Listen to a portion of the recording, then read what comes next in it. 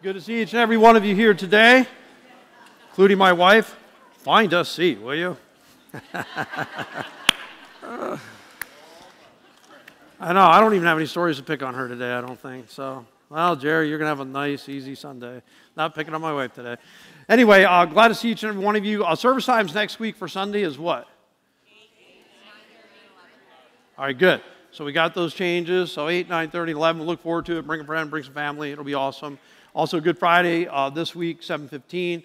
That'll be a great service. Usually go like 45 minutes, have communion, hear about what Jesus Christ did for us. So that's really incredible. Also, I wanted to say, I don't know if Becky's in the room right now, Becky McGill. A big hand of applause for her and all the work she did for the Easter egg extravaganza. Really, I mean, she works so hard on that. I mean, all the details, putting it all together, figuring out games, having people build games. She's all the time telling her, Becky, you're doing so much. I said, aren't you going to take some time off? It's like hour after hour after hour. Just for weeks this goes on. And she's like, I just want it to be perfect. I just want it to be perfect. So when you tell her you love her next time you see her, all right? She's probably over helping in the kids' wing. I saw her in church earlier today on the first service. So, yeah, let her know you appreciate her. I'm going to open up in prayer, and then we'll get started. Dear Heavenly Father, we just thank you so much for all good things that happen. And we thank you for all those who helped out with the Easter egg extravaganza. And, being around here every day, seeing what Becky did, we certainly appreciate her great efforts. And our whole staff and team, Lord, we appreciate everything they do. But right now, God, tune our hearts to take a look into this word as we sift through these different words and passages and concepts about Christ. I pray that we hit home. Open our hearts. We ask in Jesus' name, amen. We're going to look into Isaiah chapter 53, really famous passage, by the way, in the Old Testament, written 700 years before Christ, predicting what this, it talks about this person who's going to come, and he's like the suffering servant. And so he's suffering. He's going through a hard time to a point, you read it, and you wonder, why would anyone ever have to go through all this for us? Why would they have to suffer for us? So we're going to take a look at that. Now, to start off, I'm going to read from an old audio adrenaline song called Underdog. And when you think about Jesus Christ and the way that he is described in Isaiah 53 as dry root, no beauty or majesty, despised, rejected, familiar with pain, we hid our faces from him, took up our pain, our suffering, on and on. Not the description of a prototypical Savior, of what you would think God would send. Oh yeah, send this regal king. This is Palm Sunday, right? So we remember Jesus Christ coming up into Jerusalem, them celebrating him as a king. Still very humble, as he came into Jerusalem that day.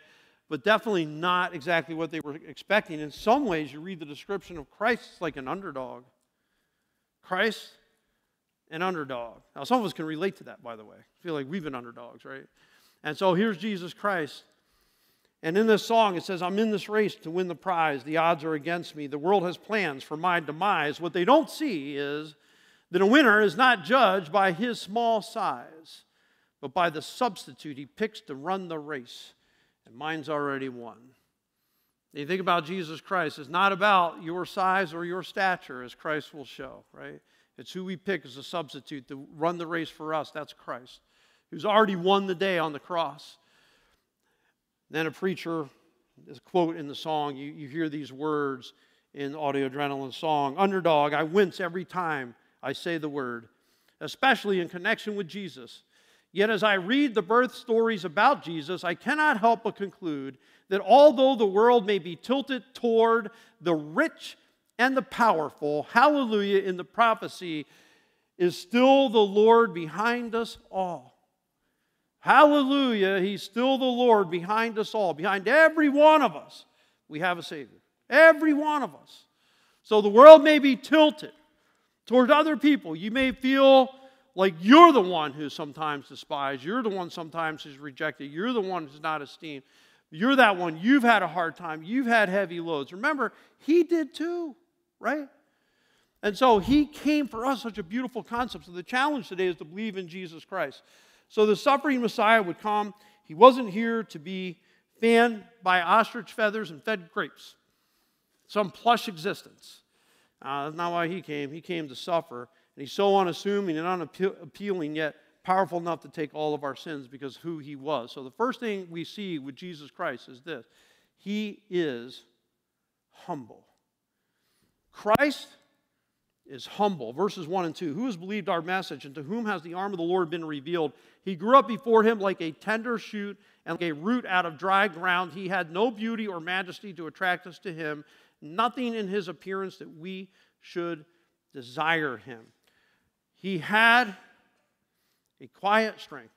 Grew up before us like a tender shoot, like an offshoot of a stalk, that you would think had no value. It would be the kind of thing that would be cut off and discarded. And by the way, Christ was cut off on the cross, discarded, world having no value for him, even though he was our Savior. You think about how insignificant and unnoticed he was. Well, yeah, I mean, that kind of went along with history, right? He was born in, where was he born? Was he born in a palace? Or a what? Stable, right? He's born in a stable, in a manger, in a stable. Manger being a feeding trough for animals. It was asked of Jesus Christ, you think of where he grew up, because he was in Bethlehem, which was a small, humble town. And then he went to Egypt. God called him back after Herod was gone. And he comes to Nazareth, such a bad town, that they asked, does anything good come out of Nazareth? Is there anything good that comes out of this town? How could the Messiah possibly come from that town, right? Unnoticed, subdued. Micah 5:2, but you, Bethlehem Ephrathah, though you were small among the clans of Judah, out of you will come one for me who will be ruler over all Israel, whose origins are from old, from ancient times. So, from a humble place, he did nothing to tip his hand in his early life. It's not like guy's doing a million miracles when he's growing up as a teenager. Despite sometimes the stories we hear in these fanciful tales, there was nothing. When he came back to his hometown, he couldn't even do miracles there because they're like, who's he? He's the carpenter's son. He's no one, right? This Jesus Christ. So obviously he's not, as I heard someone today, well, I learned that he made clay birds and let them flew away as real birds. I said, it's not in the Bible. What's in the Bible, okay, is that, yeah, he wasn't making like mud pies and turning them into blueberry pies, all right, when he was a kid. There was nothing about him that would really attract our notice. He was flying well under the radar from a humble spot.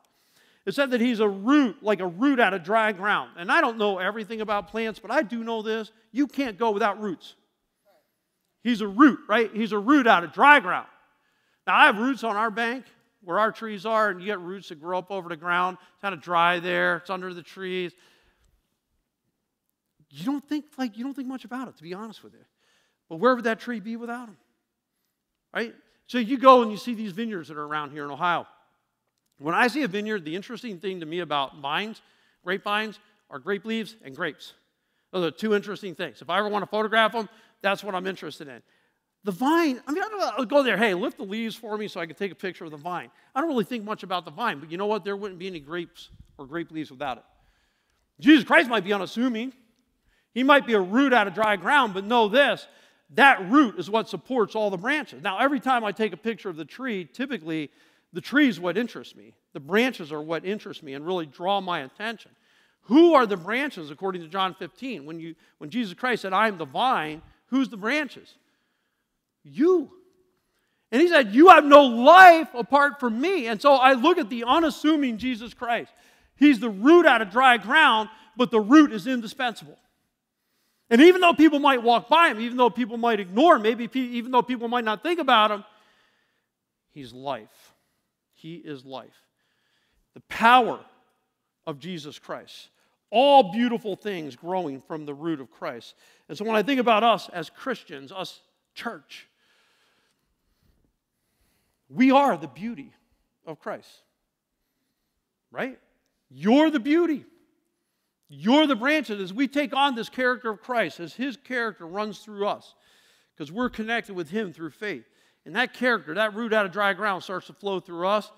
That's going to make a profound difference. And as we live for Christ and we exemplify that to the world, that's the beauty right there. That's what people are going to see. They're going to see the branches. They're going to see your fruit.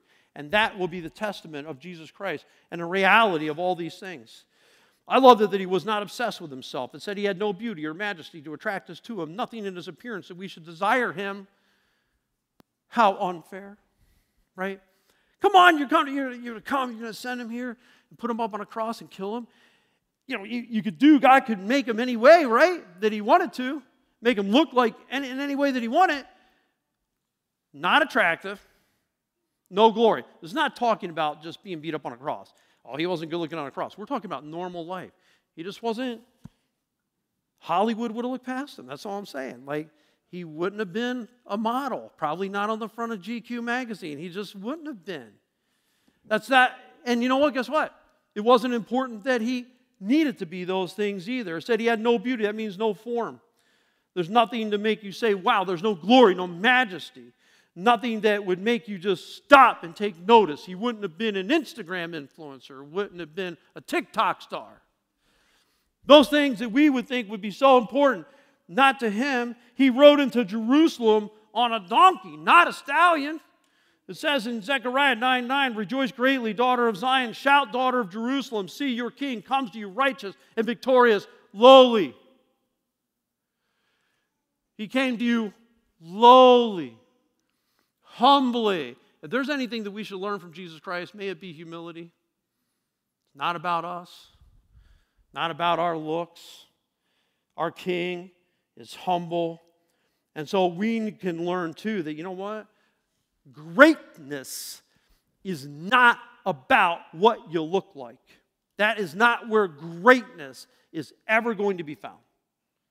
Jesus Christ, it was not about his looks. It was about what God was going to do through him. You think back to King Saul. King Saul was the first king of Israel, and God gave them exactly what they wanted. Tall, head taller than everyone else. Good-looking guy. Terrible king. Prideful, the exact opposite of Jesus Christ. Prideful, wouldn't listen. The next king, God goes, all right, I gave you the king you wanted, now I'm going to pick a king I want.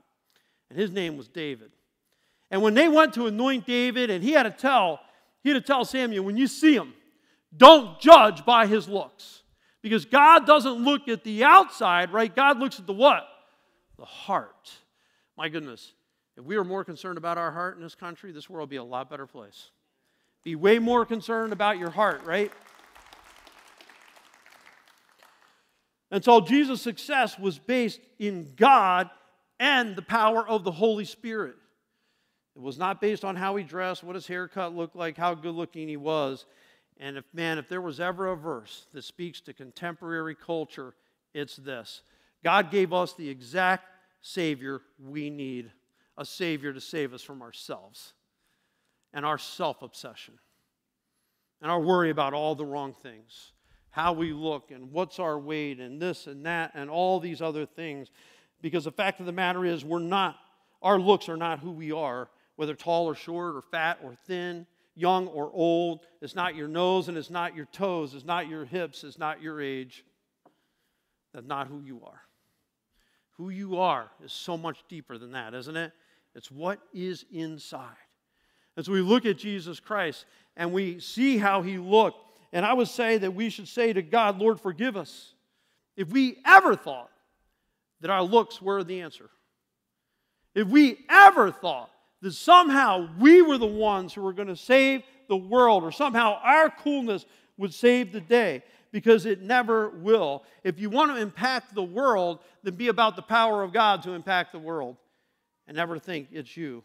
The thing I appreciate about Jesus Christ, he would have never seen selfies and more of him as what was going to change it. Would he?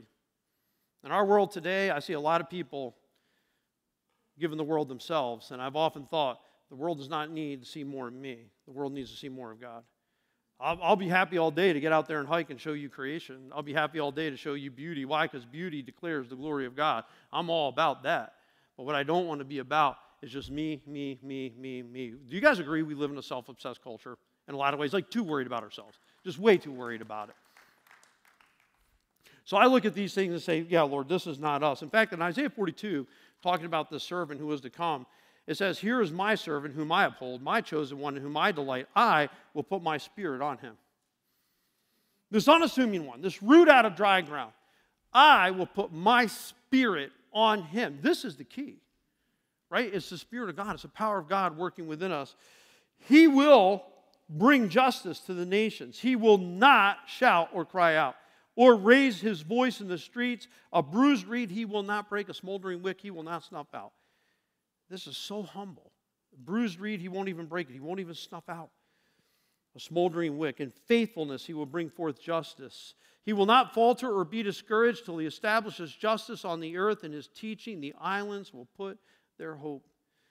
How did he accomplish all that he did? He was the Son of God, became human. His strength is found in the Lord. How will you change this world? How will you change your life? You're going to do it in the power of the Lord. Don't ever think, I'm going to do it on my own. I'm going to be out there on my own. We were never built for that. We were built to be part of this root that he's talking about right here, this unassuming root who came to change the world. I appreciate this about Jesus Christ. He's humble. Our Savior also experienced pain. I really feel for him here and the things that he went through. It says in verse 3, he was despised and rejected by mankind, a man of suffering, familiar with pain, like one from whom people hide their faces. He was despised, and we held him in low esteem. He took on physical pain. He took on emotional pain. He knows both. Doesn't know just the physical. He knows the heartache too. Think about Jesus Christ even weeping when they were crying about Lazarus. He felt it. He experienced the same hardship we did. And I'm thankful that he did not come at the top of the human food chain, so to speak. He did not come right away to be in a palace, a bunch of pomp and circumstance. He didn't come with that and for that. He came low and was with the everyday person, the ordinary, average person. Jesus Christ is here for us, experiencing our pain. It says he was despised, and that means to disdain him, to accord him of little worth. And you think about how the things they would say, you're just Joseph's son. You're from Nazareth. And what are they telling him? You're nobody. He was betrayed by one of his own friends, Judas Iscariot. You're nobody. Despised. His own family thought he was crazy. He couldn't do miracles in his hometown because they lacked the faith. They tried to stone him at times. He was a man despised. It said he was rejected, and it means avoided. People would avoid him. And even in John 6, it talks about that, where, are you going to leave me too? People were out struggling with teaching, are you guys going to leave me too? Where would we go? Who else has the words of life? And that was their response. Where else would we go? But there were so many people peeling off, so many people avoiding, so many people walking away from Jesus Christ. Now think about what Thomas said to Jesus Christ. You talk about the rejection. Jesus Christ wants to go, and he wants to go to Lazarus, who has died, right? And he's going to go there, and he's going to raise him. And what does the disciples say? Don't you remember what happened last time you were there? They tried to stone you last time you were there. Thomas said, you know what? We're going to go and die with you there. That's what they anticipated, even heading to Jerusalem, where Jesus Christ went intentionally, knowing, by the way, the healing and raising of Lazarus, which that story Thomas said will die with you, is just ahead of Palm Sunday, which we're celebrating today, right? And we're remembering today. It was just ahead of that, just ahead of going to the cross. Thomas goes, we'll die with you. They knew how serious it was, this rejection. When Jesus Christ healed a blind man, the blind man's parents were afraid to even acknowledge it was Jesus Christ who healed him because they were afraid they were going to be thrown out of the synagogue. We can't even say this man's word. He healed people on the Sabbath, and they said, what? You're a sinner. We're not going to listen to you because you're a sinner. You healed someone on the Sabbath day. He wasn't a sinner. There's nothing wrong with what he was doing. Healed other people, and they said, you did it by the devil. You did it by the prince of demons, right? By Beelzebub. That's who you did it by. They wouldn't even acknowledge God. They so rejected Jesus Christ, saying that he had a devil. And I think about that ultimate rejection, that day where they would be, and it's just but a few days from the Palm Sunday time, where they're going to be chanting, crucify him, crucify him, ultimate rejection, mocking him on a cross, teasing him and jaunting about coming down. It said that he was a man of suffering, which means sickness or illness or any bodily weakness. That sometimes he suffered that, and I thought, man, when did he suffer weakness? And I remembered, what about the 40 days? 40 days of fasting. We fast one Friday a week by 1 or 2 o'clock in the afternoon, right? Oh, right? I'm ready to eat. I'm so hungry. I mean, 40 days. And after 40 days of fasting, he was tempted by the devil. So I look at him, yeah, he had that stuff. He was a man of sorrows, which means to be sore, have pain, be sorrowful. And pain leads to sadness. Now I think about when he's praying on the cross, before the cross, right? He's in Gethsemane, and he's praying. And it said that drops of blood came down his forehead, like he was sweating blood, because the capillaries were busting in his forehead because he was under so much pressure and strain. He was a man who knew weakness. He was a man who knew pain. I think about how he was brutally treated on that cross. It said we did not esteem him, and that means in our judgment, he was like nothing. Man, being a Savior, job description of a Savior. It is not glamorous, is it? Job description of a Savior. Yeah, you're going to be humble. You're going to experience pain. And he was rejected. And by the way, it didn't mean there was anything wrong with Jesus because the world rejected him. What it meant was there's something wrong with us. And sometimes we got to remember that when people reject us, it's not always because there's something wrong with us. Sometimes it's them, right? Something wrong with the world that we would reject our own Savior, Jesus Christ, this man of suffering, this man of sorrow. Our Savior is also sympathetic, man. You go through pain, he's sympathetic totally to you. It says, surely he took up our pain, he bore our suffering, yet we consider him punished by God, stricken by him, and afflicted. He took up our pain, and that word literally means he's carrying your pain. It is also used in a way, this word is used in the Bible of also carrying sin and carrying the weight of that, but he carried it. It says he carried, he went through, he experienced the things that we've gone through. And I thought about that. I'm like, yeah, because this is a cursed world, you guys. It's a fallen world ever since Adam and Eve. That's why we have so many problems. That's why there's suffering and rejection and death and sickness and a whole host of other things. And I think about how Jesus Christ entered that, and he carried that. Sometimes he carried it by touching that leper. Sometimes he carried that by healing that demon-possessed person. Sometimes it was the blind person.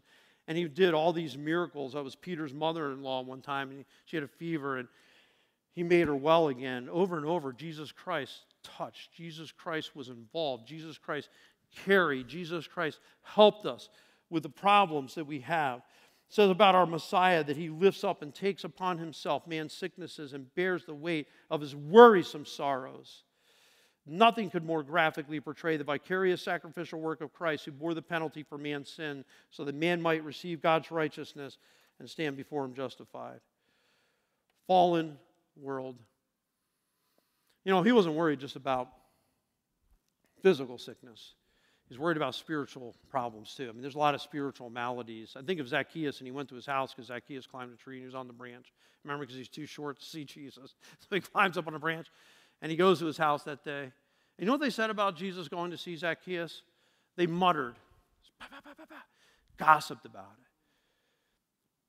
He went to a sinner's house. He went to Zacchaeus' house. Zacchaeus isn't worthy because Zacchaeus is a tax collector. He was rejected by society and put aside, and he was no good, the world thought. And Jesus Christ said, I came to seek and to save the lost. That's why I'm here for this guy. Jesus Christ was willing to get his hands dirty. He was willing to come in and embrace it and walk next to you and help you. That's Jesus Christ. That's the same Jesus Christ we had. That's the same Jesus Christ we're always going to have, right? He's always going to be here for you guys, your sufferings and your hurts. In Isaiah 42:7, to open the eyes that are blind, to free the captives from prison, and to release from dungeon those who sit in darkness. Man, it's hard to save people if you're not willing to walk by them side by side. It says of our sorrow, he bears and he transports. I remember one day, Jerry and I were hiking out Bryce Canyon. It was dry. It wasn't like really hot. It was like in the 70s, which wasn't bad actually. But then that sun in September, that canyon was so dry. You get so thirsty. And so we were coming up a hill, and it was the hardest hike, one of the hardest hikes we've ever done. So I would say for sure. And she was coming up the hill. Well, after a while, she's walking up the hill. So I had to remind her. I said, listen, half mile an hour is a mile every 2 hours. I said, I did not bring enough water to be in this canyon that long. We have got to pick up the pace. You know what I'm saying? Like, it's not a choice. Like, this is not joking around. Like, we got to get out of here. I took her backpack, and I carried it for her. Along with my camera and all my equipment, I carried her backpack so she could walk. And you know what? I felt the weight of that. Like, I carried that weight, and I felt it with her, and I carried it so she didn't have to. And there are times where God tells us, cast your anxieties on me, because I care about you. You know what? I'm going to carry that weight. I've got it. And he knows when we go to him as our sympathetic high priest, he knows all these things. He's walked side by side with us. And so as I considered it, I wonder, Jesus, when you say you're going to carry these burdens of mine and this sickness and this sorrow and this pain, is this sympathetically or is this really? You know what I'm saying? Like sometimes you hear somebody and you help them bear the burden because you heard what they said. And you pray for them and you care about them. And this is so important. And yeah, I think part of that, certainly Jesus Christ sympathetically does carry some of the weight. And some of the weights that we have and some of the things that have gone on, it's going to get cleared up in the next life, right? But there are other ways where I look at Christ, no. Some burdens he did remove. There are people that do, whether it's healing, whether a marriage is healed, whether they come free of addiction, like totally free of addiction, and it's God's power just working in them, guess what? He did carry that burden, and you never had to carry it again. And the guilt and the shame, the things that we've done in the past, he carries that stuff. I don't have to worry about that anymore. Like I don't have to look at myself in the mirror and think of myself as something I was a year ago or 6 months ago or 6 years ago or anything else. Right? I can look at myself in the mirror and say, no, I'm a person that Christ took my burdens. He took that stuff. And it even gets more specific as we go along and as he's carrying these things. He so sympathized with us. He so carried our burdens that people actually thought he was getting punished for it. It's that we consider him punished by God. That means like blows, stricken by him, afflicted, man, just totally humbled. Verse 5, because our Savior takes our punishment. Check this out in 5 and 6. He was pierced for our transgressions, crushed for our iniquities. The punishment that brought us peace was on him. By his wounds we are healed. Wow. When was Jesus pierced? 700 years before Christ. It says it in Psalm 22, they pierced my hands and my feet. Hundreds of years before Christ was even here. They pierced my hands and my feet. When did this happen? On the cross, right? So clearly, he's pierced for what? His transgressions or our transgressions? Transgressions meaning you didn't listen to God. You did not listen to his authority in your life. You bucked him. You went your own way. You knew what he said. You said, I don't care. I'm doing what I want anyway. That's what this transgression is. Was it him breaking away from God? Or was it us breaking away from God? Us, right? He was pierced for what? Our transgressions. Pierced for it. I think about, it says he was crushed, meaning broken. It refers to the emotional and spiritual suffering of the Messiah. Why? Because of our crooked behavior, perversions, and iniquities. Man, he's on the cross. He cries out, my God, why have you forsaken me? Why have you abandoned me on the cross? Why did you turn your back from me, God? Because of us. That's why. It's because of what we did. That's why Jesus Christ had to suffer that on a cross. He suffered that on a cross, not because of what he did. He suffered it because of what I did. And I look about him as a substitute for me. It says in 1 Peter 2:24, he himself bore our sins in his body on the cross so that we might die to sin and live for righteousness. You can be righteous. You can have a great life. Why? Because he died for you. He bore your sin. He carried them away. So you never have to worry about them again. It says that the punishment, I love this, it says there that the punishment that brought us peace was on him. Punishment that brought us what? Peace. Think about that. Punishment, he's punished. He takes the wrath of God. He takes the penalty. So I can have what? Peace. And this is a word that means, yeah, an absence of strife, but it also means this, wholeness, completeness, to have a beautiful life. God wants us to have a fulfilled life. John 10:10, the thief comes only to steal, kill, and destroy. I've come that they might have life and have it to the full. So Jesus Christ says there's something he has to do with my spiritual, mental, and emotional well-being. There's something he has to do with that. By his, right, we're now, his punishment, him being crushed, brings us peace. Peace with God, peace with others. But I'm going to tell you something. If you want to get your life not like unwrecked, here's how to do it. Start with your vertical relationship. Too much time we're worried about everything else, what everyone else says. Listen, that doesn't matter right now. What matters is where am I at with God? We have a God who sent his son Jesus Christ to take away every sin that we've ever done. And he'll remove it. I got to come to him. Once I have that peace with God through faith in Jesus Christ, everything's going to flow from this. If you do not have this power of God working in you, this is where I think a lot of times we trip up, because we think we can do it. We think, no, I can do it. I need to do it on my own. I can't count on God. I got to. No, that's where the devil wants you. He wants you out there on your own. He wants you wandering. Please don't do that. You need the root of Jesus Christ. He died to bring you this beautiful peace that he's talking about, this great healing that there is, this better life. He came for that. And guess what? If you feel bad about what you've done, listen to Isaiah 53:6. We all like sheep have gone astray. Each of us has turned to his own way. We've all gone astray.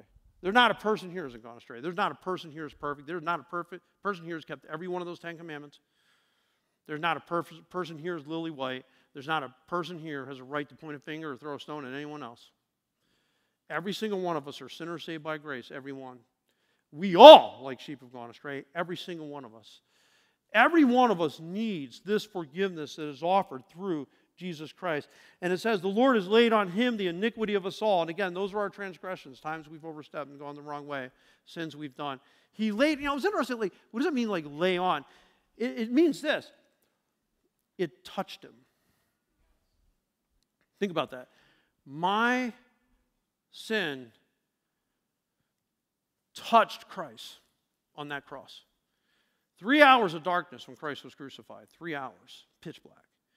And I think of the vortex swirling around Christ spiritually, all the sins of the world, all the sins past from Adam and Eve, all the sins that were present there around that cross, all the hatred, right? All these things, all the things future, abuse, rapes, murders, lies, greed, immorality, all these things touching Christ. The Holy One, touching him. That my sins ever had to touch somebody who did nothing wrong is almost inconceivable. And that's how much. Does God love us? He let his sins touch him. Your sins touch him, right? He allowed that to happen so that we can be free, right? He has laid on us, on him, the iniquity of every single one of us. He died as my substitute. You guys understand it's like my substitute, so I didn't have to. Here's the fact. That cross represents the cross. It is not the cross where Christ died, but it represents the cross that Christ hung on, right? I deserve to be there because of my sins. You look at what he went through for me. I deserve to take that wrath. I deserve to take that penalty. The shame, all of it. I deserved all of it. But you know what? I never will experience what Christ experienced because he experienced it for me. He was my substitute. There were times my little brother, he'd get himself in trouble in school. And he'd get himself in trouble, and there were bigger kids picking on him. And I'd be coming down. He was a year younger than me.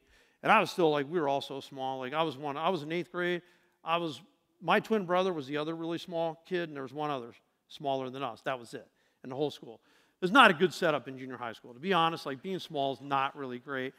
And so anyway, I'm still small. I'm still smaller than most of the 7th graders. And my brother's in 7th grade, and they'd be picking on him. And I'd come by it.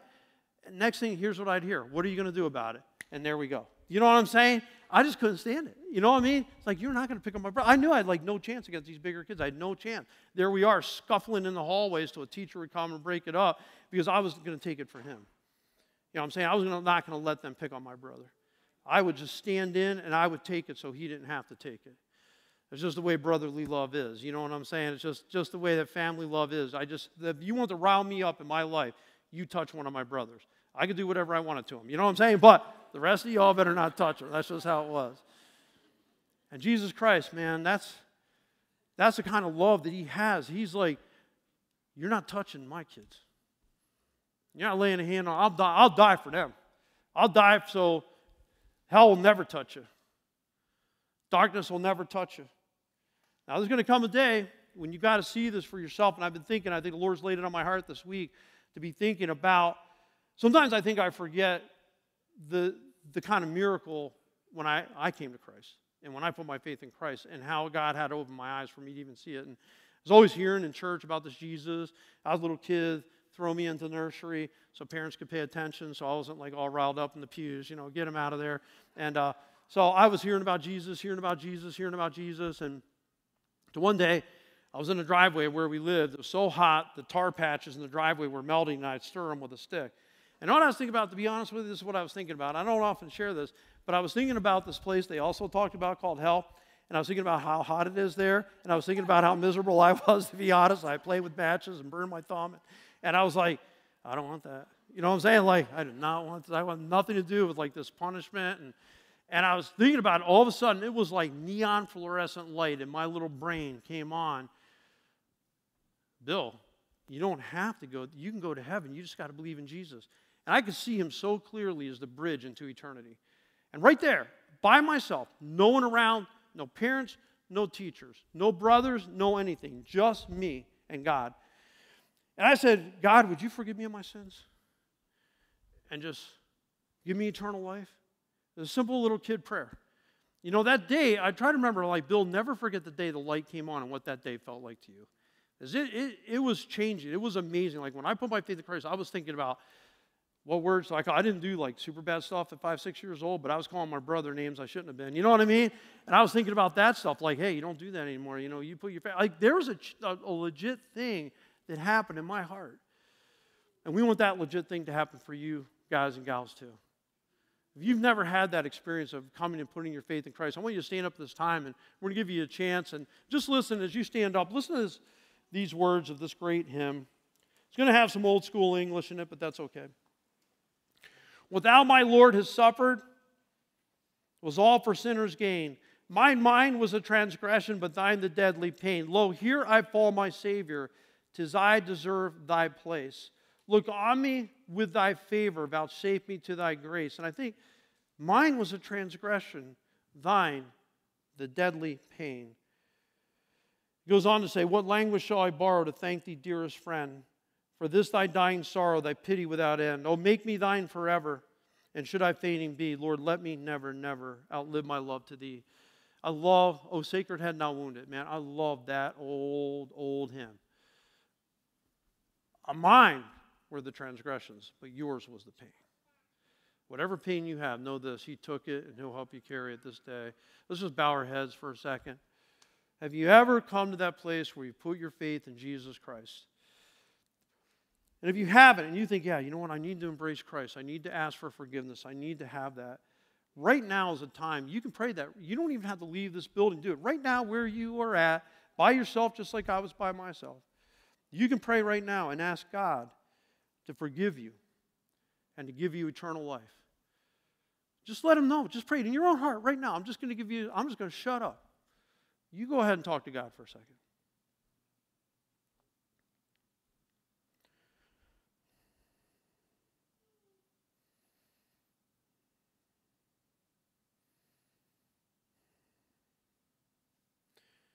If you need to follow this, just say, Dear God, please forgive me of my sins and give me this precious eternal life and this new life today.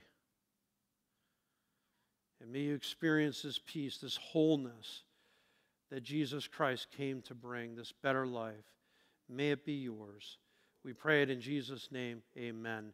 Now, if there's anyone who has any questions, come forward, see me in the back. Whatever way, we appreciate you all being here.